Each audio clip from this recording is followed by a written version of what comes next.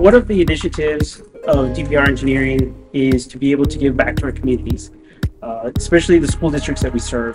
Being an engineering firm, we do a lot of work for school districts throughout the state of Texas. And this year, our firm was able to raise enough money that we were allotted about $1,500 per office to be able to donate to our school districts. McAllen was gifted about $1,500, and we decided this year we were going to make that donation to Laredo ISD.